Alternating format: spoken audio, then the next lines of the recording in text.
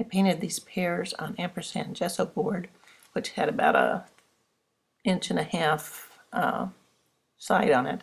So I screwed it onto a board and put this onto the easel so that I could paint down the edges. This is the back of the board. And then that way, when you have it on the easel, you can paint all around on all the edges and you don't get your brush and hand down into the tray on the bottom of the easel or on the top. And it makes it much easier for getting into the pears that you're painting. This was my setup of the 5 pears. And then I turned the light on. And then you can get started painting on it. I sketched the underpainting with burnt umber and then fill in the main color of the objects, the base color or the body color. When I do this, I try to do them all so you can get a better idea and try to get in the main shape correctly, and so I corrected my drawing here on this one. I use the biggest brush I can use. The painting is 6 by 12, so it doesn't require a huge brush, but I don't want to paint too small either because I didn't get bogged down in details. And I am pretty much a detail painter anyway. I'm using the Winsor Newton water cleanable mixable paints because I am allergic to the turpentine or something that gives me a headache when I paint with it.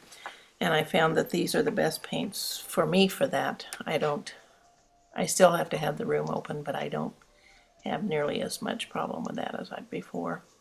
I also painted in the shadows first and then went into the background. For the background, I paint the left-hand side the darkest because the light is coming from the left, and then I paint the right-hand side the lightest in this case because that's where the light is hitting.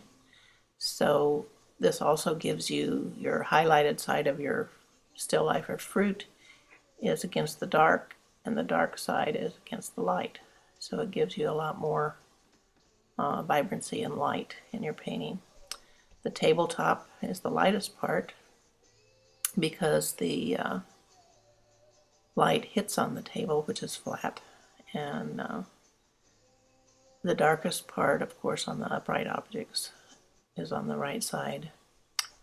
And I work into the shadows. I mix a darker color of the body color, which in this fruit was kind of a reddish orange on the one on the left. And then I put green and blue into the shadow color, but first I darken it with a darker red.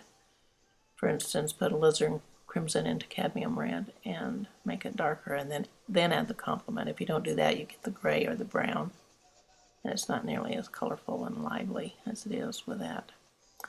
Use a smaller brush for painting in the stems and correcting some of the edges a little bit.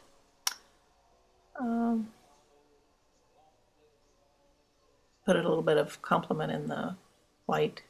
Don't paint with pure white anytime.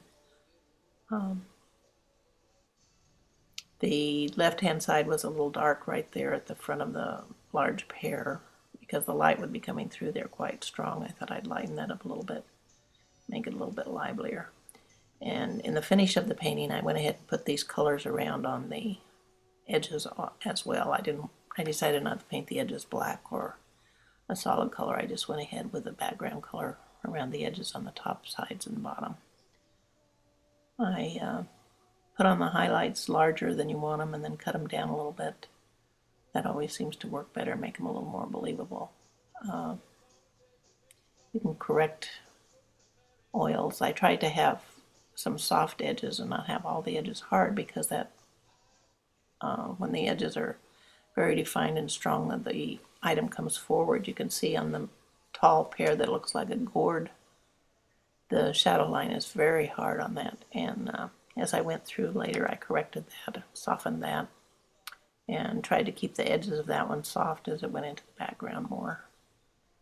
Have the more defining ones on the items that are closer to the front. This really helps give dimension to your painting, and like I said, right there that line was very hard, and you'll see in the finished painting that I corrected that as I was finishing up. I probably painted about 2 hours total on this painting. I did it pretty quickly so that I could film it and not have quite so much film to go through. But you can see in the darks, I never use black either. That's dark red, the dark red and green, a little bit of blue into it to make it nice and dark. And tried to make the stems as close as what they were on the real pears. The one on the left came in a little sock that held it, and I thought that was really cool. I almost left it on for the painting.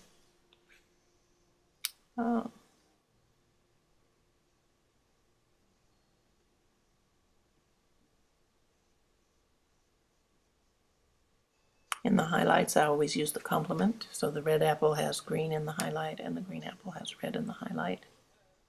That always makes it vibrate. They say your eye doesn't focus on the complements. It doesn't blend them, so makes it have a little bit of movement to it. This was the painting before I finished completely. I took it down, let it sit for a while, and then went back and finished the stems, as you can see here. I hope you enjoyed this, and if you have any questions, send me an email, look at my webpage, and I'd love to hear from you. I love to talk art.